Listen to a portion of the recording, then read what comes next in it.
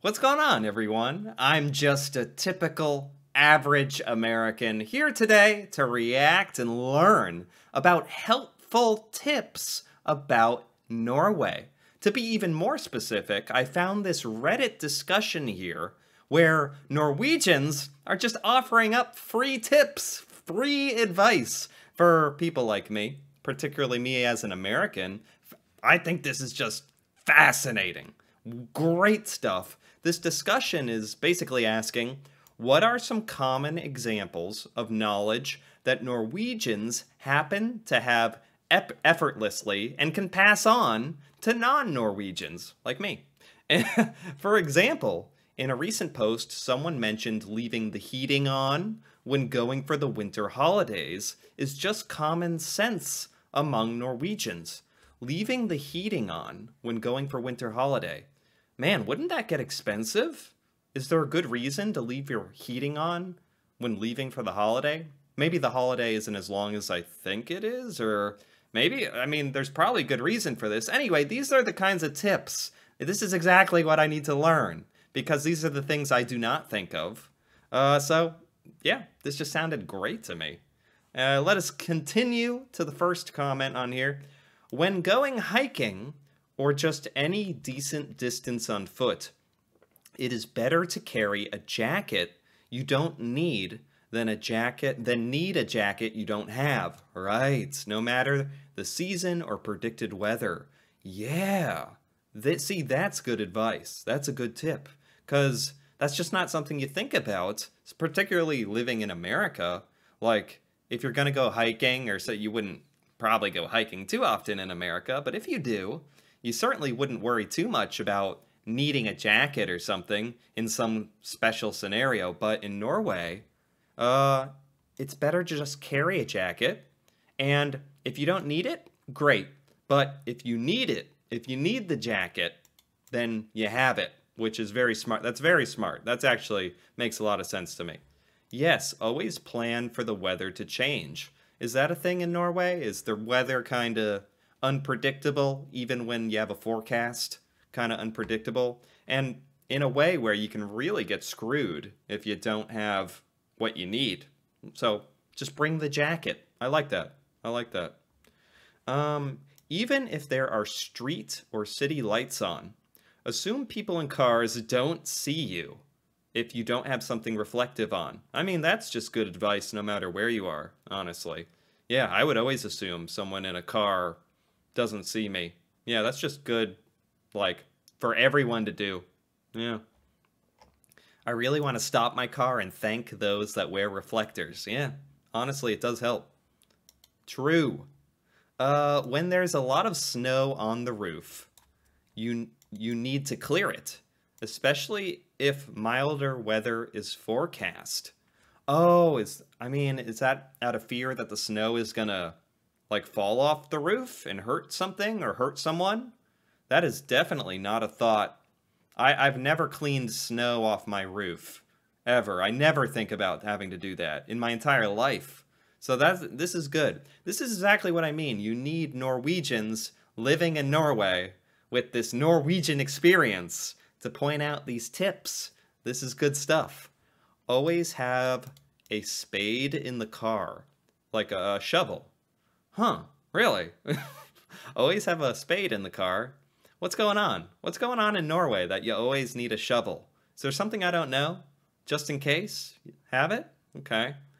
Everyone has to know how to change a tire. I could see this being particularly useful in Norway, just because if you happen, the geography of Norway is a lot more extreme, with mountains and fjords, and the roads are built on all these amazing different geographical sort of designs and landscapes. So if your car's tire pops, it's extra important that you can help yourself because of kind of the nature of Norway. That makes a lot of sense to me, actually. Again, you should probably know how to change a tire no matter what, but particularly in Norway, for sure, I could see that. When your car loses grip on the road, the instinct is to hit the brake and or turn the wheel. Don't. Okay, got some winter weather driving advice. That is good. Yeah, because then you'll just slide, right? You'll just start sliding. That actually, I'm kind of aware of that. Like, I've at least had a couple winters of driving experience in some of the states I've lived in. Don't wear rubber boots in small boats. Or maybe that was just my area where we were taught that. Don't wear rubber boots in small boats. I don't understand this one. I don't know. I don't know why you would wear rubber boots in the boat. I don't know why you wouldn't wear rubber boots. Why not wear rubber boots? Why would that be bad? Huh. Is there more explanation? This is partially correct. The rule is that your rubber boots should be big enough to be easily kicked off your foot if you fall overboard, and the boots start to fill with water. Oh, I would have never thought of that. Wow, I would have never thought of that. The boots are dangerous if you fall off the boat, because it's a small boat. You could fall off, your boots fill with water, and you're drowning. So, okay. Wow, that's a fear I didn't even know that I needed to have. Thank you. Okay, great. Great. Oh my gosh. Wool socks during winter. Cold feet makes cold weather unbearable. Also, the floor is hard to warm, even in modern houses. Oh, so just wool is the best material, basically, for the cold floors, for the cold outdoors in Norway. A lot of stuff about like surviving the Norwegian winter here. I like it. I like it. That's probably something people like me need the most advice about. Wool socks, wool. So those like really keep you toasty, I'm guessing. This. Not only is it polite, it's the law and carries a heavy punishment if you... Wait, what? Wait, we were just talking about socks. We're just talking about wool socks, man. What are we talking about getting... Okay, I don't know. I wear wool socks all year. Okay, yeah. I mean, our American socks are pretty flimsy. Pretty cheap and flimsy. So I'd have to go out and purchase some special wool socks just for Norway. I can tell. Don't cheap out on the winter shoes. I agree with that. Don't go cheap on stuff that is gonna make you comfortable. If it's something that's gonna make you comfortable and warm, spend the extra money. You're gonna thank yourself. I totally get that. Totally makes sense. Good advice. Good tip. Good tip. Norwegian mountain code, known as Hjelvetregelen in Norwegian. Norwegian mountain code. Wow, what is this? The Norwegian mountain code is directed towards your safety. Let me make this a little bigger. So this is like if you're going hiking in the mountains. Plan your trip and inform others about the route you've selected. Yeah, this is about safety while hiking in the mountains, basically. Wow. That's great. Wow.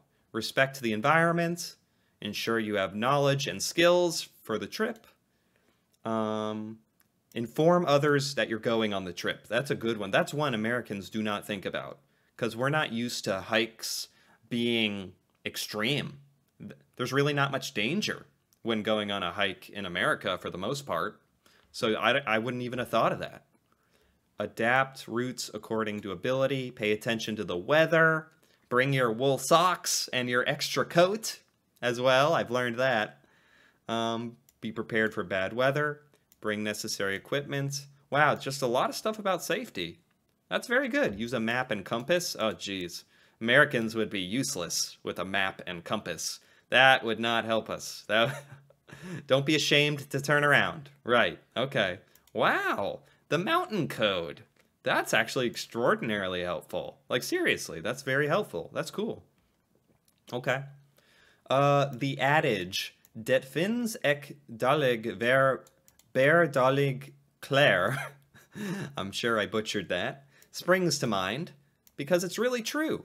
I'd say F going out in the wind and rain, but it's mostly windy and rainy where I live, so it isn't an option. Maybe I can translate this to see what this old adage means.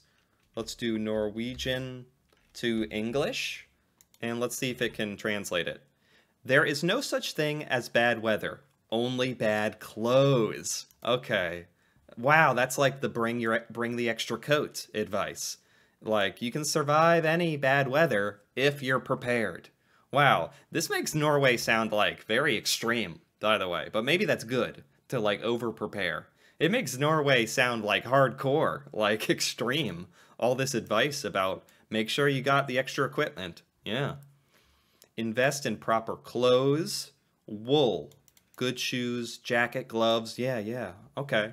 Yeah. A lot of people saying that, actually. That's honestly probably pretty serious advice. Be aware of store opening hours and all the holidays where everything closes early and for days. There's no corporal punishment of children. So be aware of store hours. That's a good one, definitely. No corporal punishment of children. All right, I should hope so. There are restrictions on pharmaceuticals and alcohol. Okay. Walk against traffic on roads with no sidewalks.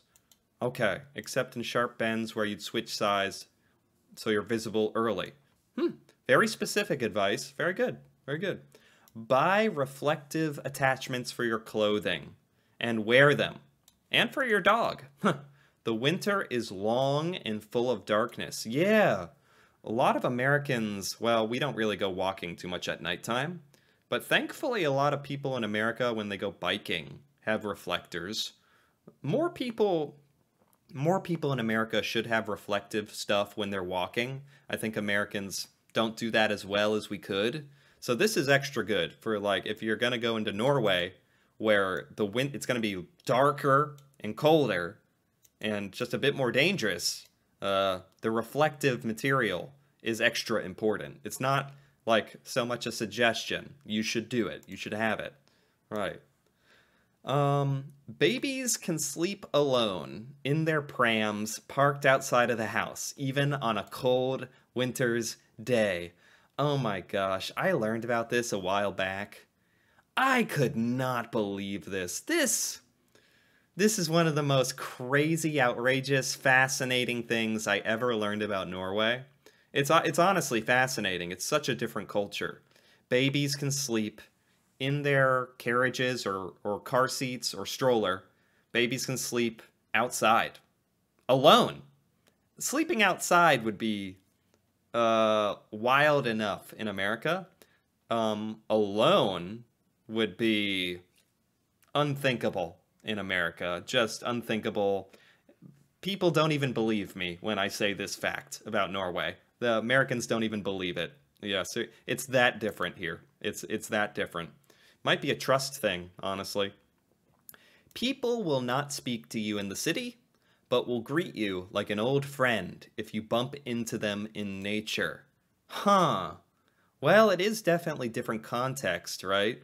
You're in the city, you're kind of trying to get where you need to go. It's a little less comfortable. But in nature, yeah, if you just bump into each other in nature, acknowledging each other, that's nice. It's kind of a casual setting, and you're both, in theory, doing an activity that you enjoy, so you can bond over that. Okay. Winter, wear several layers. We call it the 3-layer system, rather than one thick type of sweater. Right, the layers. Very good, the layers. Dress in layers. Then you can take them off, put them on. Very smart. We do not think about stuff like that in America because you don't really have to think about that in America. So this is good. Don't clean the ice from your car windshield with warm water. It will freeze over and be even harder. I have used warm water on my car. I am guilty of that. If you see a moose on the street, by the house, on a hiking trail, move away in the same direction you came from. Oh, you don't have to tell me twice. Moose are scary. I've never seen a moose in real life, but from the videos, they're so much bigger and scarier than I thought. They're enormous, right? Start singing or talking to yourself if you're at a distance so you don't surprise the animal. Okay. Just start sprinting away, screaming and singing. Right. Definitely. No, I get it. I do get it. Makes sense. The further north you go, the larger difference between falling, rising tide. Don't leave things on the beach. Oh, that's interesting. Okay, that's a good one. Yeah. Don't talk to strangers, not because they'll kidnap you, but because it's annoying. Very Norwegian. Very Norwegian thing to say. Don't talk to each other. It's because it's kind of annoying. Yeah, okay. Fair enough. Don't walk on the ski tracks. What is a ski track? Is that like a track like skiers leave after enough people have like gone down a particular skiing route? You leave a track? Like everyone goes in the same track? I'm guessing? So don't walk on it? I don't know. Or so you don't get hit by a skier? Or maybe? Huh. Good winter tires are worth the money. Oh, yep. Spend the money on the good winter gear. Yep. You'll regret buying a car without a tow hook. Okay. For towing. Don't brag about success or wealth. Okay. I like that. That's actually very respectable. Like the Norwegian culture. I like that. Don't be so braggart. Americans are very braggy. A little overconfident at times. We like to brag. And it is kind of a downfall. Don't touch any of the fixed electronics in your house. It'll reduce your insurance. Make friends with an electrician and plumber. Okay. These trades are expensive in Norway. Okay. Wow, this is good stuff. Do your research before buying a property. Offers are binding. If you have a foreign name, choose a more Norwegian-sounding name. Oh, if you're trying to get a job, you might want to choose a Norwegian name, but still expect to be ignored sometimes. Wow, I've never heard that one. I've heard that with like Asian cultures who move to America, taking on an American name. So it makes sense. I have like that kind of connection of like, okay, when you move to another country, sometimes people do take on more of a local sounding name. That makes sense. Norway has 2 speeds, slow and stopped. Don't expect everything to be fast or efficient as in your home country. Work life is different here. Respect the time of those working and the services you're using. Okay, that's nice. I like a lot of these. I like it. A lot of about respect towards other people. Clothing, wool, layers, yep. Reflectors again, yeah, some of the same stuff. Proper tires. Beware of candles. Well, that's just kind of like, don't start fires wherever you are, honestly. Snow is not always fun and safe. Yeah, it can be dangerous. Yeah, for sure. Feel like they're talking to Americans there. Bring extra clothing and food. Chocolate will do. Oh, in the mountains. Bring extra chocolate for the mountains. I love it. Weather changes fast. Yep. That's a good one. That's a good one. It's further than you think, right? Okay. Take all your trash back home with you. Bring a bag. Oh, that's nice. Americans need to hear that one. Bring your trash back with you. Americans need to be told that. For sure. Stop for people crossing the pedestrian crossing. Yep. Don't put water in your car washer fluid. Will freeze during winter. What? Can it? Can the windshield washer fluid freeze in a Norwegian winter? I've never had to think about that. That's crazy. You can be polite without having to talk to people. Walk on the right side of the sidewalk. If you need to stop anywhere, check that no one's behind you. Stand up if you see someone coming on the bus that seems to need your seat. Wow. This is very respectful stuff. If all Norwegians are this respectful, that's amazing. That's incredible. Wow. Very respectful. Don't slam doors. Man, this is like everything that Americans are known for. Keep your voice down in public spaces. Oh no. Oh no. Americans are going to have a lot of trouble with this. Oh boy. There's a Norwegian saying I like about how to be a professional in a workplace setting. Do your duty, demand your right. Simple and to the point. Nice. Man, these Norwegian tips are like so nice, serious, helpful. These tips are actually like on point. These are good. Wow.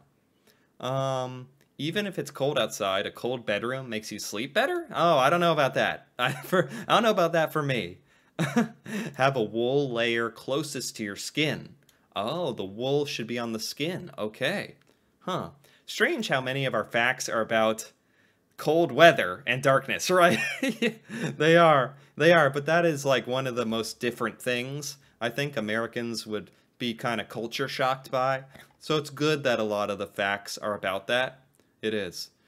Norwegian behavior, dugnad, klærskjal, a belief in one's own competence and abilities, bidedret, small community mentality, where rumors travel fast and you should be aware not to stand out from the norms. These are very Norwegian concepts. Okay. But still very cool. What is it? Icicles is a sign of a poorly insulated roof. These are very specific. Eating a Vic lunch sideways, or any way without breaking it into individual long pieces, is treason of the highest order. Eating this sideways is treason. Is it the... Yeah, it's the Kit Kat chocolate snack from Norway. Eating it sideways is high treason, punishable by prison. Yes, as it should be.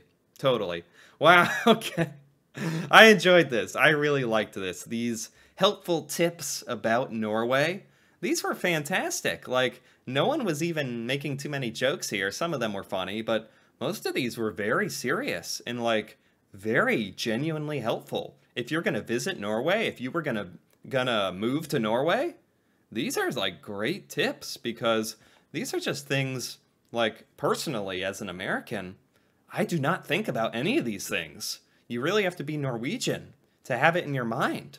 So these were great. I really enjoyed this. Anyway, if you enjoyed this as well, feel free to give this video a like or leave a comment. And if you're interested in more videos like this, me reacting to Norway, Norwegian culture, things about Norway I've never learned before, feel free to subscribe for more. And until then, thank you for watching, and see you next time.